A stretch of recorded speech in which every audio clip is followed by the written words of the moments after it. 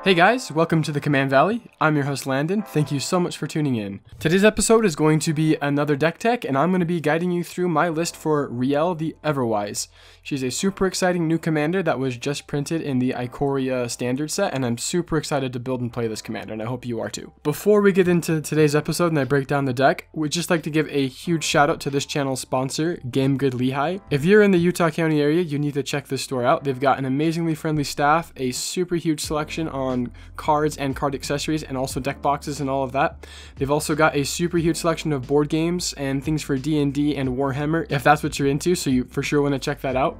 And additionally, if you haven't subscribed to our channel yet and you enjoy our content, that'd be a super great thing for you to do. It's free, super easy, and we really appreciate the support, and you'll stay in the loop with our future gameplay videos that we post every month and our weekly deck techs that come out every Monday. With that out of the way, let's dive into today's episode. Like I said, we're going to be doing a deck tech on Rielle the Everwise. Rielle is a legendary creature human wizard that costs 1 a blue and a red. She says she gets +1/+0 for each instant and sorcery card in your graveyard, and whenever you discard 1 or more cards for the first time each turn, draw that many cards, and she is a 0/3.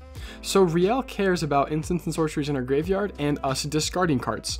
So how are we going to win with this deck, and what is the strategy that we're going to use to get there? So we're going to be playing lots of instants and sorceries that let us draw and discard cards. We're going to want to fill our graveyard with as many instants and sorceries as we can. We have lots of ways of winning with combat damage from Rielle or some of our other creatures that also have a similar ability of getting bigger with instants and sorceries in our graveyard. We've got ways of dealing a massive amount of damage to our opponents based off of how many cards we discard. We've even got a way of winning through Thassa's Oracle, but that's just a super backup win con just in case. But I really like Rielle because she takes a whole bunch of cards that before weren't super playable in Commander, and she gives them a home and actually makes them super useful in the deck. And I'm going to go over those cards just when I get into the actual list, but I just love commanders that take a bunch of super maybe lame cards that maybe never saw any play and are now all of a sudden really relevant and really powerful. So I've broken this deck down into a couple categories, but let's start with the ramp. The essential thing to know with the ramp in this deck is we are trying to get Rielle out as quickly as possible, hopefully on turn 2 and turn 3, and abuse her ability as much as possible. If we can get her to stick for like maybe 2 or 3 turns after we've casted her, we're going to be in great shape. We're going to be playing Arcane Signet, Fire Diamond, Izzet Signet, Sky Diamond, Soul Ring, Talisman of Creativity, and Wayfarer's Bauble. All of these mana rocks can come in as early as turn 1 or turn 2 and help us get Rielle out as early as turn 2 or turn 3 depending on our scenario. And that's essentially where we want to be. Additionally, we're playing some other forms of ramp with Neheb Dreadhorde Champion, and this is kind of an interesting source of ramp because he says whenever he deals combat damage to a player or planeswalker, we can discard any number of cards, and if we do, we draw that many cards and add that much red mana into our mana pool. And until the end of turn, we don't lose this mana as steps and phases end. So we can kind of hold that mana into our second main phase. This is super useful because not only does this add a bunch of red mana to our mana pool, that also triggers Rielle when we discard those cards with Neheb's ability, and we're going to draw that many cards as well. So that's super useful in this deck. We're also going to be playing High Tide, which is 1 blue mana that says until end of turn, all islands produce an additional blue when tapped for mana.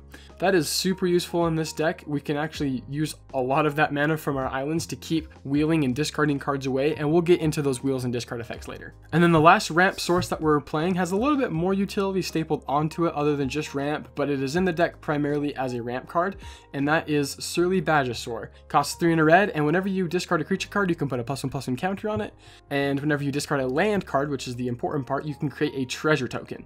And whenever you discard a non-creature, non-land card, Surly Badgesaur fights up to 1 target creature you don't control. So in a weird scenario, we could use it as a kill spell to fight something. We can make it a little bigger, but ideally it's in the deck to make us treasure tokens that we can use to sacrifice and make mana to play more spells. Okay, so the next category of this deck is our draw, discard, and wheel category. So these are all the effects that let us draw cards and discard cards, or discard cards as an additional cost, or just wheel effects. So we've got a bunch of them, and a lot of them are pretty similar, so I'm just going to kind of bunch them together. We've got Burning Inquiry that makes each player draw 3 cards and then discard 3 cards at random. Careful Study, which is basically Faithless Looting in blue. We draw 2 cards, then discard 2 cards. And then we have Faithless Looting, which draw 2 cards, discard 2 cards with a flashback cost of 2 and a red, so we can cast it from our graveyard later. We've got Ideas Unbound, which for blue we can draw 3 cards and discard 3 cards at the end of turn. We then have Wild Guess, which we have to discard a card first, but it lets us draw 2 cards, which is super useful. We then have Attunement, which is an enchantment that costs 2 and a blue. This is a super key piece and probably one of my favorite cards in the deck, and it says return Attunement to its owner's hand, draw 3 cards, and then choose and discard 4 cards. So it gets us through our deck really fast and can basically get us 7 cards deep if that's the first time we've discarded in a turn. We then have Thrill of Possibility and Tormenting Voice, which essentially are the same thing. We have to discard a card, but then we can draw 2 cards. So with Rielle out, we actually come out with 3 cards into our hand. And then we've got Cathartic Reunion, which is very similar, but we have to discard 2 cards and then we draw 3 cards, so we're going to walk away with 5 cards in hand. And then for our wheel effects, we then have Wheel of Fate, Suspend 4, which says for 1 and a red, rather than cast this card from your hand, you pay 1 and a red and exile it with 4 time counters on it. And at the beginning of our upkeep, we remove a time counter, and then when there are no more time counters left on it, we can cast it without paying its mana cost. Each player discards his or her hand and then draws 7 cards. So it's a very budget form of Wheel of Fortune. We're then playing Windfall, which says each player discards their hand, then draws cards equal to the greatest number of cards a player discarded this way. This gets super cool if we have Rielle out and we've got a bunch of cards in our hand, maybe upwards of 10, 15 cards. We're going to make everybody discard their hands and draw 15, and that can lead to some super crazy turns. We're then playing Bizarre Trade Mage, which when it enters the battlefield, we draw 2 cards and discard 3 cards. So for Rielle out, we're going to be walking away with 5 cards in our hand. We then have Jace's Archivist, which has an activated ability for blue and tap. And then you do Windfall, which each player discards his or her hand, then draws cards equal to the greatest number of cards a player discarded this way. And then we're playing Magus of the Bazaar, which we can tap it to draw 2 cards and discard 3 cards. Magus of the Wheel, which is another super budget form of Wheel of Fortune.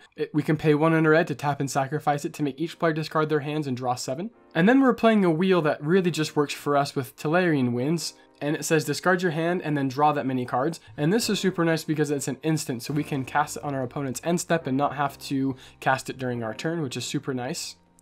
And then we're playing Visions of Beyond, and this isn't really a discard card, but it's just a super powerful draw spell in our deck. It says draw a card, and if a graveyard has 20 or more cards in it, we draw 3 cards instead. And with how many cards we're discarding and how quickly we're churning through our deck, this is almost always going to be 1 blue mana, draw 3 cards at instant speed. Now with our draw spells and wheels out of the way, let's go over our interaction. The ways that we have of interacting with our opponent's side of the board and stopping our opponents from getting rid of our key pieces. So let's go over the counter spells that we're running, and we really are just using these counter spells as ways of defending Rielle from targeted removal or from board wipes, or maybe from an opponent comboing off. So we've got Arcane Denial, Counter Spell, Foil. So Foil is super great in this deck. We can cast it essentially for free and actually come out with the same amount of cards in our hand, because if Rielle is out and we have to discard an island and another card to pay Foil's cost, we're just going to draw off of Rielle and we can stop a spell. We're then playing Forbid, which is super cool in this deck because it can counter any spell, and we can buy it back by discarding 2 cards from our hand as the spell resolves, which with Rielle we can just draw anyways, and we get Forbid back into our hand. So it's a repeatable counter spell. We're then playing Negate, which can counter any non-creature spell, and Stubborn Denial, which more times than not is going to be a 1 mana negate. It counters any spell unless its controller pays 1 generic mana, but if we control a creature with power 4 or greater, we just counter that spell altogether. And Rielle, we just have to have 4 instants and sorceries in our graveyard for her to be 4 or greater, which is super easy in this deck. Next up, let's go over the targeted removal. Things that we have of just dealing with a problem right on the spot. So we've got Izzet Charm, which can also counter a spell but also do 2 damage to target creature. Reality Shift, which can exile any creature. Turbulent Dreams, which is also super cool with Rielle because we have to, as an additional cost to play Turbulent Dreams, discard X cards from our hand and return X target non-land permanents to their owner's hands. So this can be almost a board wipe if we have enough cards in our hand. We're then playing Beacon Bolt, which is super useful because it can deals damage to target creature equal to the total number of instants and sorcery cards we own in exile and in our graveyard, and it has Jumpstart, so we can cast it from our graveyard by discarding a card. And then besides having targeted removal, we have a bunch of ways of wiping the board clean if things get out of hand, with Devastation Tide, which returns all non-land permanents to their owner's hands, and it has a miracle cost of 1 and a blue, so if it's the first card we draw in a turn, we can cast it for its miracle cost.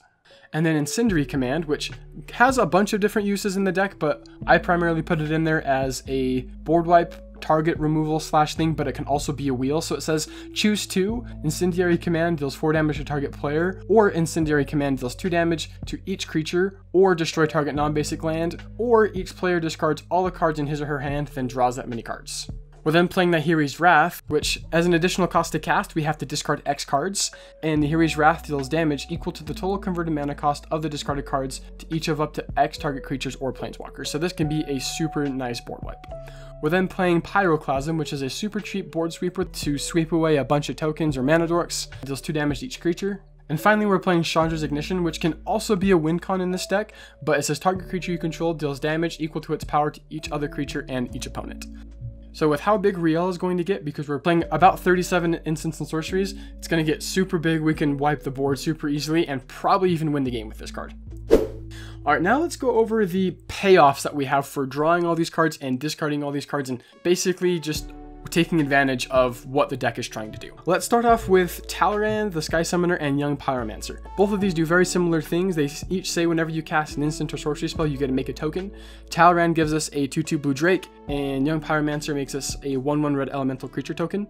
We're super light on creatures comparatively. We're only playing 14, so any way that we can of making more tokens is super helpful. Along that same vein of thought, we're playing Chasm Skulker, which every time we draw a card, we can put a +1/+1 counter on it, and then when it dies, we make X 1/1 squid creature tokens, where X is the number of +1/+1 counters on Chasm Skulker.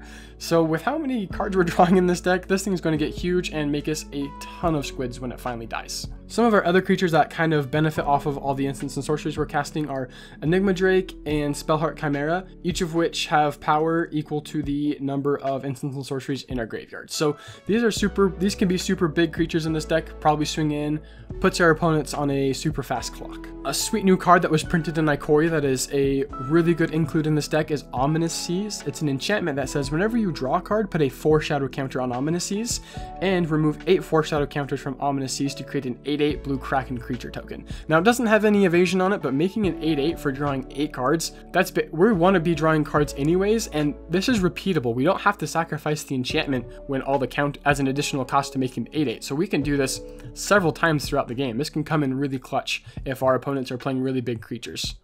So this next category is kind of similar to the previous, but on a much larger scale. So these are our win cons, or the cards in this deck that pay us off the most for having a lot of instants of sorceries in our graveyard, or drawing a lot of cards and discarding a lot of cards. I feel that these cards are just a lot more useful and a lot more powerful than the ones mentioned before. Let's start off with Firestorm. It's a card that I'm really excited about. It only costs 1 red mana and it's an instant, and we choose and discard X cards, and Firestorm deals X damage to each of X target creatures and players. So if we discard 10 cards, we can do 10 damage to X creatures and or players. So we get a lot of value off of that. Then Fist of Flames is a super cool common. For 1 red at instant speed, we can draw a card, and until end of turn, target creature gains trample and gets +1/+0 for each card that we've drawn this turn. This card can be super huge if we've drawn a bunch of cards, and Rielle is massive because we've got maybe 10-15 instances of sorceries in our graveyard, and we've drawn, you know, maybe 10-15 cards in a turn. It's not unlikely that Fist of Flames can just make Rielle strong enough to one-shot somebody. Next up, we have Glinthorn Buccaneer, which is a super cool Minotaur pirate. It has haste. Whenever you discard a card, Glinthorn Buccaneer deals 1 damage to each opponent. This is a card that can end the game super quickly if it stays out on the table. In a couple of turn cycles, we're going to be able to discard enough cards probably just to win the game. We're then playing Rune Chanter's Pike, which is an artifact equipment that costs 2 and 2 to equip, and the equipped creature has first strike and gets +X/+0, where X is the number of instants and sorcery cards in our graveyard. So we can kind of give Rielle's effect to any one of our other creatures or any one of the other tokens that we make from Talrand, Sky Summoner, Chasm Skulker, or Young Pyromancer. And then we're also playing Rise from the Tides, which is one of my favorite cards in blue. It says create a tapped 2/2 black zombie creature token for each instant and sorcery card in our graveyard. So it's not unlikely that this makes us 15, maybe even 20 black zombie creature tokens. That's a lot of power on board. We're then playing Conflagrate, which is a super great card in this deck. Oftentimes, we're going to want to be casting it for its flashback cost, which is red, and discard X cards. And it says, Conflagrate deals X damage divided as you choose among any number of target creatures and or players.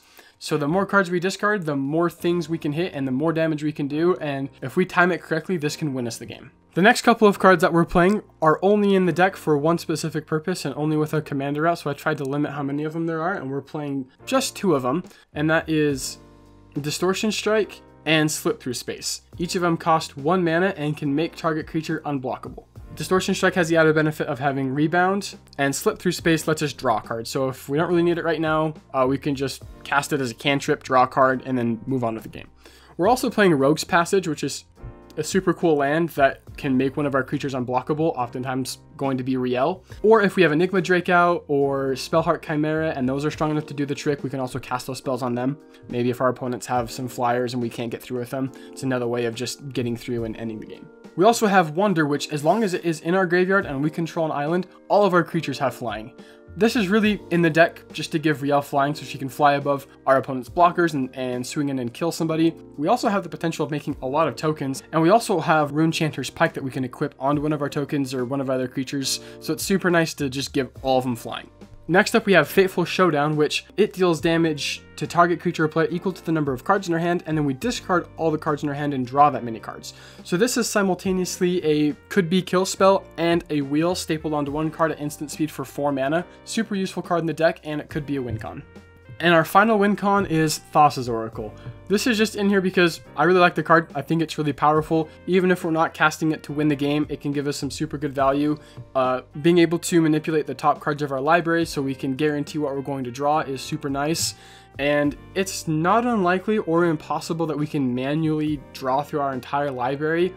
And I think that this is just good as a failsafe just in case that does happen. If maybe a game goes really long and we're having to dig through our library for answers and we've basically expended a lot of resources and our library is getting really empty, this is just a super good failsafe backup plan, and just to make sure we don't mill ourselves out.